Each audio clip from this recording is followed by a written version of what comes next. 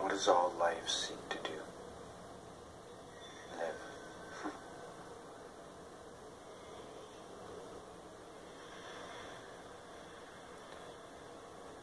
Why is it that we all fight and argue?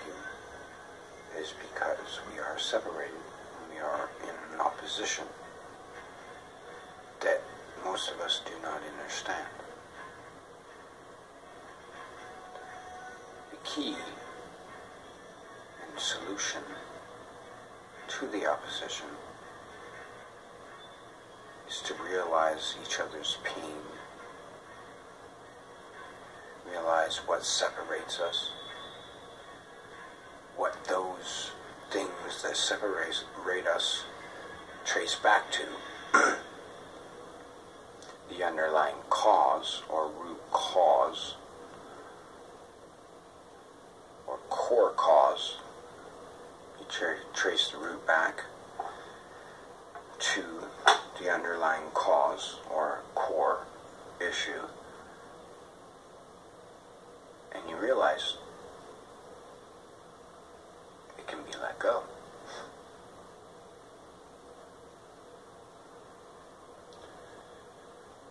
Without togetherness and realization that we need each other, we will always be in opposition. If we realize that our emotions are controlled by us individually, nobody controls our emotions. That's why we say emotion, because it's energy in motion. So, because most people say emotion, and if we were to say it properly, it would be emotion. Emotion, right? But that's irrelevant at this point. We are coming into a new era, a new way of living, new way of being. The information is pouring in.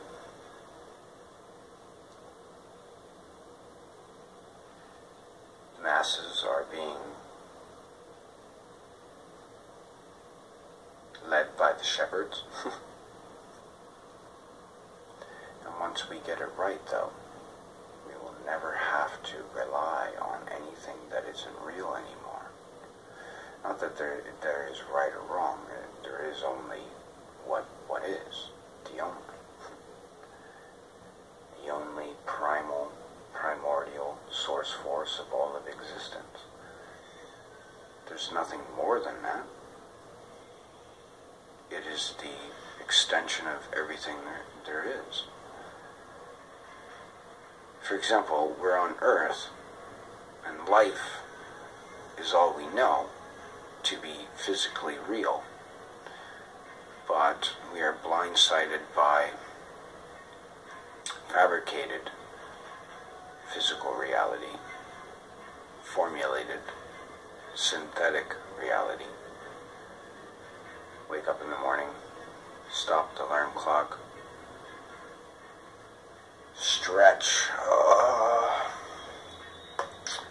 step along the carpet into the washroom, perhaps turn on the faucet, grab your toothbrush, put some fluorinated toothpaste on the toothbrush, scrub your teeth, yada yada yada, change, maybe perhaps take a shower before you change, go downstairs, and we all know the routine, and it's a loop, it's a hamster wheel. We keep running in these loops that have no correlation to real life. It hasn't. It's not symbiotic with life. In order to live with the earth, we need to be symbiotic. If we're not, and we continue to take what we want from the earth and name it whatever we want, for example, feel that it is, well, we call it crude oil, right? Again, there is no wrong way, but I'm digressing. Oil, crude oil, I feel it's Mother Earth's blood. That's what I feel. I don't feel that it's something we're able to take out. Like, I wouldn't pump my mother's blood out of her body, like my biological mother or my adopted mother. I wouldn't pump the blood out of their bodies and utilize it for something else, especially not to fuel a vehicle. It's pretty heartless, I think, in feel. So why are we doing that to Mother Earth, our body's mother? Makes no sense, right? But the solution is to reconnect with our body's mother and realize where our bodies come from. You know, keep an open mind, and perhaps maybe the spirits we are come from somewhere else. Come from what was said earlier, the only original primal source force of all of existence. We do not need the dogma anymore, the religious dogma, the societal dogma. We need nothing more than to work with the earth and live with the earth. Together in harmony and serenity.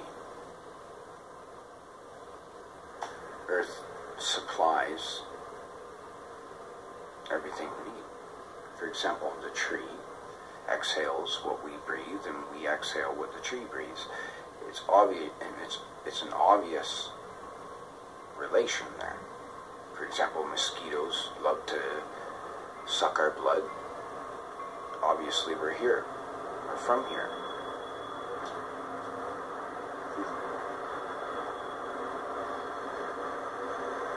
And the relations that I've had with animals even would indicate that we are from here, as long as we decide to get along with life.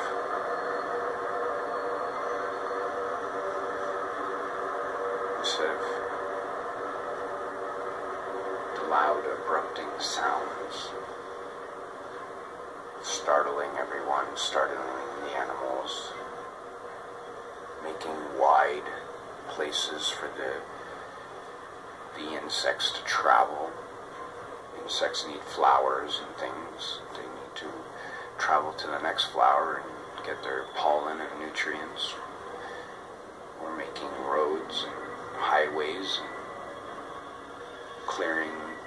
clearing out places of life to make cities, and it makes it hard for the insects that help us live.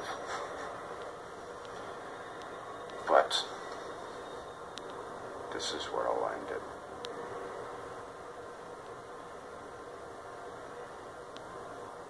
Remember what life is. And that to be physical, and to be here on this physical plane, on this earth, we need the earth, and we need to help her survive.